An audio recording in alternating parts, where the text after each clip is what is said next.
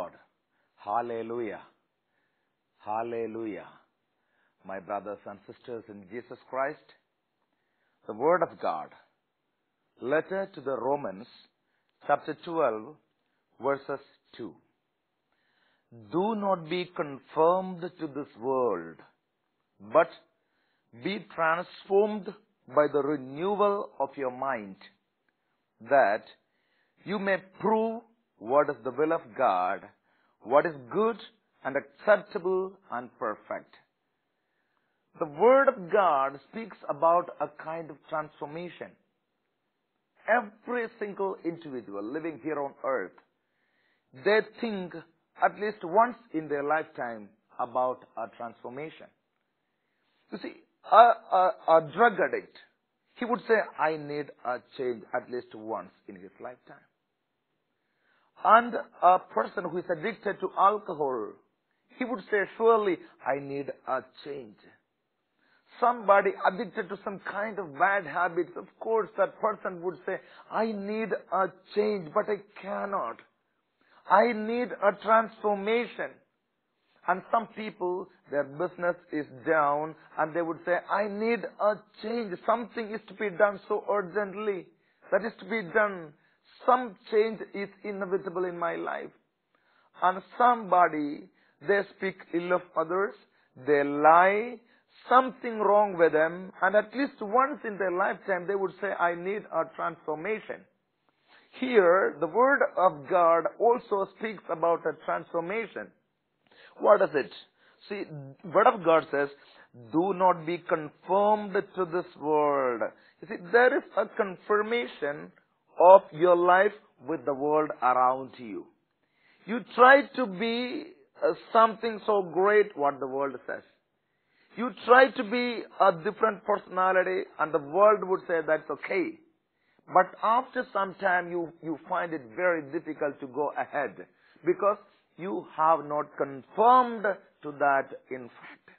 And here the Word of God, but be transformed by the renewal of your mind. So the real transformation, if you prefer, the Word of God would say the transformation of mind is the most important thing in your life. See, Word of God, when Jesus came to this world, the first word God said, Jesus said, repent, change your mind, change your attitude. Here, say the letter to the Romans, it would say, do not be conformed to this world. You need a change. You need a different ideology. You need a joy in your life, a different joy in your life. Here, see, be confirmed by the renewal of your mind. Then, if you renew your mind, what will happen? You may prove what is the will of God. If you renew your mind according to the Word of God, according to what Jesus said, you will prove what is the will of God. That means, what is the will of God? What is the plan of God? That is Jeremiah 29:11. I have made a plan for you, a plan for your welfare, a plan for your future. It is for your goodness. I have made it. A beautiful plan you have. And if you are in tune with the will of God, if you move with God, if you understand the real depth of the Word of God, if you become a spiritual person, if you change your attitude to change into a spiritual world, a shift, what will happen? You will prove through your life ahead that there is a God and God has a plan and that plan is done in your life. It is something amazing. This is what we call heaven here on earth. This is what we call a change, a shift in your mental attitude, a spiritual shift in your life. My brother, my sister, when you listen to this Word of God, I invite, Jesus invites, the Word of God invites, Holy Spirit gives you a great inspiration to have a shift into the spiritual life. You need a change.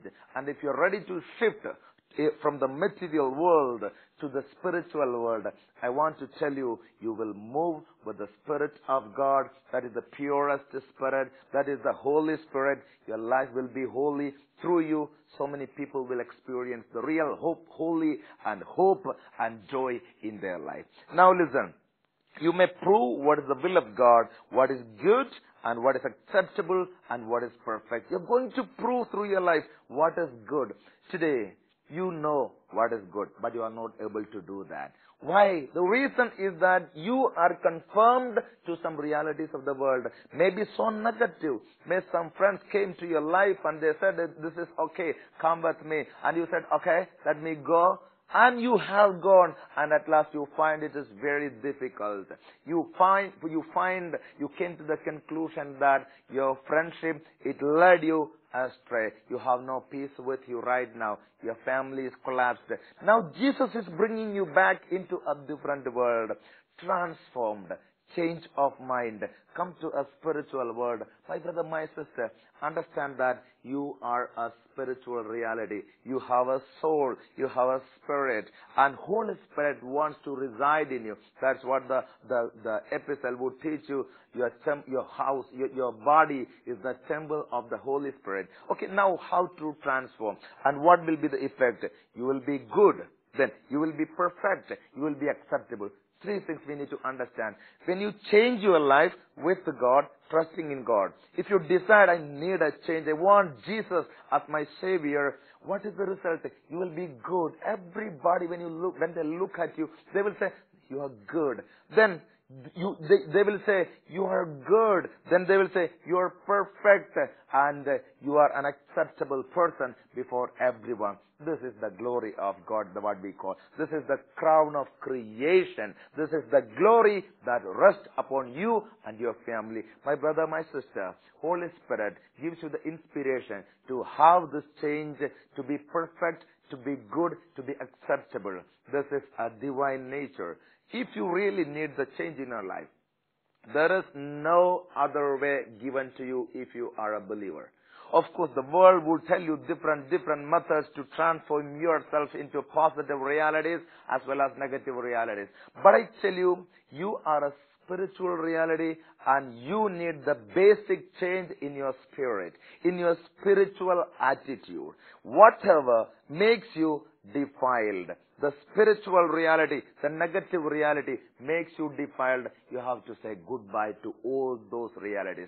Maybe a friend, maybe some material things, maybe a different ideology. Whatever it may be, it defiles your body, your soul. I want to tell you, you belong to Jesus, you belong to a divine realm. So come to this divine realm, experience the real joy of Jesus. Okay, now, think about our God, Jesus. Jesus came to this earth. The Word of God would say, the Word became flesh and dwelt among us. See that change. See that change. He was God and He is God and He is God forever. And He was with the Father. The change, the pain to come to this earth. And He changed everything. He left the heaven there. He left everything there. And He came to this earth, took the form of a human being. Unimaginable change. Unexpected change a human being can think of. God became man. We have no such things in the world. See, this is the love. You are standing before that great reality, the greatest change the world can see. God became a human being. The greatest change, the absolute change. My brother, my sister, if you really expect a change in your life, if you really need to see the divine nature that is imprinted deep within you, I want to tell you, you see this divine change. God became man so that you will become a divine person. You trust in Jesus. You trust in the birth of Jesus. God became man. Again, I want to introduce you another change. He became man, a fully flesh, a human being, as well as He is God, of course. Then, think about the life, public ministry. And He lived among us just like a simple person. God lives like a simple person. And the Creator there, His Father, if He asks anything, the Father will provide. Even then, He left everything behind. He came to this earth, lived a very simple life. That means He is with you.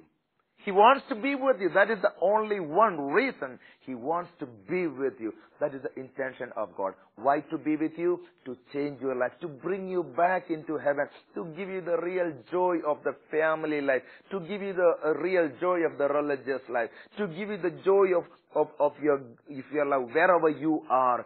Jesus wants to give you that. Jesus wants to be with you and see the change. God took the change to be with you. And God lived among us. And my brother, my sister, think about the death on the cross. He died on the cross just like a thief, a revolutionist, a criminal in the sight of all the human beings. Everybody mocked at Him. Everybody tortured Him. He took that pain and He dies on the cross just like a criminal. Why this change? See the depth of the change, my brother, my sister. He died not like a human being dies normally. Not like that. He died on the cross just like a criminal, in the form of a thief, in the form of a dirty death. The people would say, why did He take that change? He took that change. He took the initiative to die, and He died. The reason is very simple.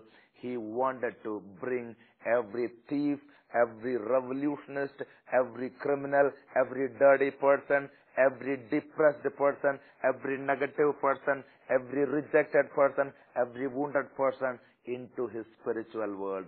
Today, if you believe that there is no way out in your life, you are distressed and disappointed and everybody rejected you, you are full of wounds and hurts, my brother, my sister, you deserve a change. That is what Jesus says today. You deserve a change, because if you desire this change, the power, it comes from the cross. That is what God said. And I tell you, you deserve this change, because our God, Jesus Christ, changed from heaven to earth a human being. He came to this earth a human being. And He took the form of a slave, and He died on the cross like a criminal. That means every least aspect of human life He experienced. My brother, my sister, let us come to this cross and have a change in our life. When we experience Jesus, it is possible. Hallelujah. And I want to tell you about the third change Jesus took. What is the third change? Why to think about this change? Because never think that there is no change in your life. A shift is not possible in your life. Never think that. I want to tell you the shift is possible, because you see wonders and miracles in the life of human beings 2,000 years back when Jesus touched them. The same Jesus, He took the form of a human being. He accepted the change. Again, He accepted the change from a simple life and to the brutal criminal death. He accepted that. Another, the third change I want to tell you, Jesus during the Last Supper said to His disciples, "This is my body, this is my body and the blood, eat it, drink it." What is the conclusion? You can see the conclusion at Calvary. The body and the blood. Blood is shed, the body is crushed. And what is the reason? It is for us. And today, Jesus took the form of a bread, and during the Holy Eucharistic celebration, if you look at it with the faith, my brother, my sister, you feel the pulse of heartbeat of Jesus, and you feel the real love of Jesus. See, there is change. The body, the bread, that bread becomes the body of Jesus. This is the amazing change. Why this change? God wants to come into your life to have a change in your life. So if you prefer a transformation today, you have options before you. What is the option? Trust that God has come down to this earth to save you. The second one, you have God took the form of a slave and died on the cross. So every least aspect of your life is going to a spiritual anointing. The third one, God took the form of a bread and He became a living reality, living God among us. And if you believe in these three changes, three great shifts, I tell you, everything is possible for you. You will experience the real goodness. You will experience the real perfect nature in your life. You will be acceptable before everyone if you blindly surrender your life before God. As you listen to the word of God right now, my brother, my sister, I would request you to surrender your complete life before this great God, before this anointing power, before this love of God. And if you trust in Him, you will see the real miracle every day in your life. Please do not think that there is no change possible. See, this God, this Jesus touched the lives of so many people. He touched the paralyzed person. What was the change? He got up and started moving. See that change? God touched a paralyzed person. There begins the change. God touched the coffin of a young boy, and his mother was moving with that coffin. What happened? Jesus not even touched the body. He touched the coffin. The dead person came back to life. See the change. We need to understand, when Jesus touches a single person, there begins the amazing changes. You say you are distraught. You say your family is collapsed. You say your life is gone. You say you are addicted to some bad habits for 20 years. Why there is no change? The reason is you have not even experienced the change of touch of Jesus. You read the Bible, you will find wherever Jesus touched people, people changed. Even people, they wanted to touch Jesus. The word of God would say, everybody tried to touch Jesus because the power came from His body and healed everyone. This is something amazing. If you touch the body of Jesus, the power will come down into your life and it will change you, and through you, your family will be changed. That is the glory of Jesus. That is something so amazing. My brother, my sister, I want to invite you to this change. Have a shift in your life. Think about your life. Where am I? What am I doing? Why this change? God takes the initiative. God came here into your life to have a change. Think about the first family. The nature of God is explicitly mentioned there. God the Father used to move along with them every evening. See, God moves with the family. God wants to be with them. Then come think about Jesus. Jesus said, I will be with you till the ends of the earth. You see, at the time of danger, Jesus said, don't be afraid. That is, I am with you. In storm, Jesus comes and says, don't be afraid. I am with you.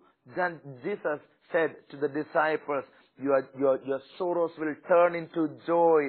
That means I am with you. I am the real joy. And if you feel that I have come to touch you, if you really believe that I have come to hold your hand, you will feel that change in your life. You need a change today, my brother. You need a transformation today, my sister. The transformation is only possible through the divine power because you are a spiritual being. The Gospel of St. Mark, chapter 9, verses 2 onwards, we find Jesus speaking with His Father. Jesus speaking with His Father. And Jesus took 3 of His disciples along with Him to Mount Tabor. And 3 disciples, James, John, and Peter. And when Jesus spoke with His Father, what happened, my brothers and sisters? The Word of God would say, and He was transfigured before them. Then what happened? And His clothes became dazzling white, such as no one on earth could bleach them. See, the greatest anointing. Jesus, when He spoke with His Father, He received a kind of great anointing.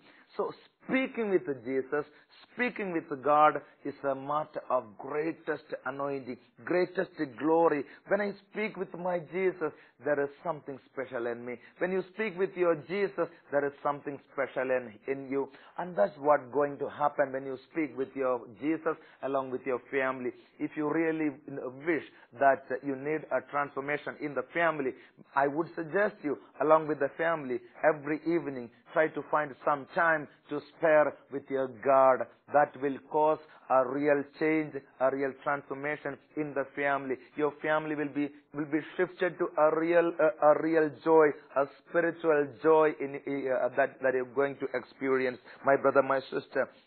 And at the end, the disciples would say, Jesus, it is good that we are here. What is that? We experience the real joy of transformation when I look at your face. And my brother, my sister, along with your life partner, if you begin to pray today, your children would say, it is good that we are here, Dad. It is good that we are here, Mom, because they feel the spiritual joy in your presence. Because you speak with your God, and the God gives you the glory, the real shining of joy in your faces, and your children will never leave you. Your children will be with you. In today, so many children, they come to family late night, 10 o'clock, 12 o'clock, maybe morning, 3 o'clock, 4 o'clock. The reason is that they cannot find the real joy at home. And I tell you, if you have a connection with your Jesus, and if you are transformed and into the image and likeness of God, if your family, if you have such a different change in your life, a spiritual change, I would tell you, your children will come back early, maybe 5 o'clock, maybe 6 o'clock in the evening itself, and they would say, we have a joy here at home. It is good that we are here. If your life partner moving away from you, and I tell you, if you transformed into the image and likeness of God, if you really experience that spiritual shift, your life partner would come closer to you saying, it is good that I am with you. I really feel the real joy of my God when I look at you. So the most important thing in our life is the real transformation along with Jesus. How it is possible? Just try to spend some time with Jesus. Every evening, some time with God. Every weekend, some time with God. So I want to tell you only one thing. The Word of God reminds us, do not be conformed to this world. If you are conformed to this world, you lack everything. The Word of God, be transformed by the renewal of your mind, then you gain everything back, then that you may prove what is the will of God, what is good and acceptable and perfect. Today, as we listen to the Word of God, as we sit before Jesus, let us pray. Lord, I need a transformation. I need to feel your presence throughout my life. I need a change. I tried quite many times. Again and again I fall down miserably. But today I firmly believe that you came to this earth. That is a great change. And you died on the cross. That's a big mystery. And here you are with me in the form of a bread. I trust in you, Jesus. I surrender before you, Jesus. Everything is possible for you. I blindly trust in you. God is going to take the whole control of your life. Holy Spirit is going to anoint your family. Abba Father is going to fill your family with a greater love. And today, pray, Lord, bless me. God bless each one of you so much. Amen.